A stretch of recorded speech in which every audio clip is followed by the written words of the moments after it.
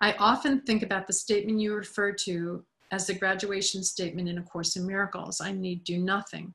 How does that apply to catastrophic circumstances or facing huge and overwhelming challenges?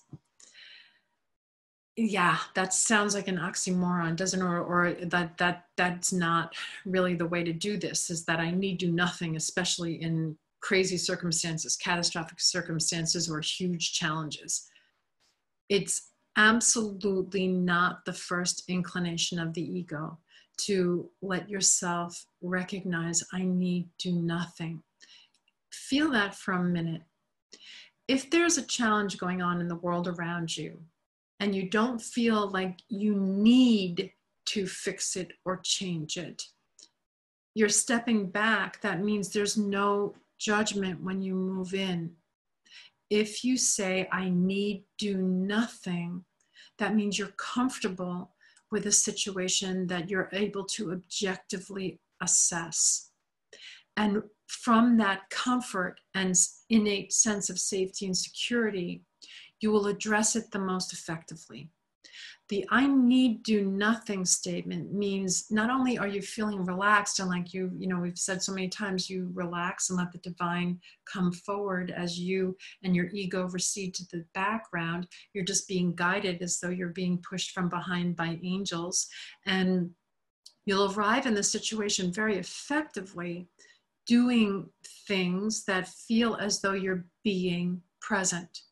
And there'll be such a flow and beauty to that and perfection to that, because you don't need to fix it or change it.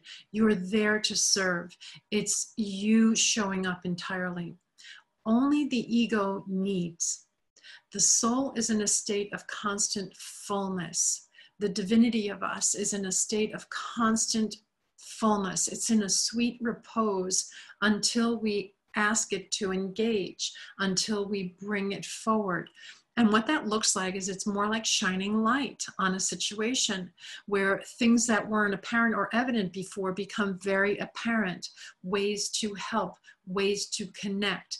That's because the soul, the I need do nothing part of us, already sees itself as connected, does not see itself as separate from the situation, does not see itself as separate from anything, sees itself as one. But what it does see itself as is love within the situation, the love that might be absent from the situation. So even though it's moving in without doing anything, not needing to fix it or change it, it blankets it with reality, with love. So you'll feel the difference is that it feels like your mind is suspended at mostly at critical times, catastrophic circumstances, or facing huge and overwhelming challenges. It's when often people's minds shut down. They're not thinking. And in those moments, many people have described this, having situations like that where time slows down. It's slowing down enough for us to be able to do everything we would need to do that would maybe feel impossible to a limited mind, but to do it all effectively and efficiently and fully and completely and beautifully and lovingly, which happens in a timeless place. So you don't need to prepare for this. You don't need to do anything to be able to tap this except for become present and relax. The more you can get yourself used to that mantra, I need do nothing, the more you'll engage life without the judgment, but you'll still engage life. You'll be told where to go and what to do. It's not a statement of, malaise or sitting back and distancing yourself. It's a statement of total and complete engagement. I need do nothing, but when I'm sent in, I'm there from a place of absolute love and presence. Really different. I highly recommend that you get yourself in a place where you ready yourself for this experience, because there is nothing better than to be able to show up to life transcendent, And to know that you're not doing it, I need do nothing, but the divine is doing it through you.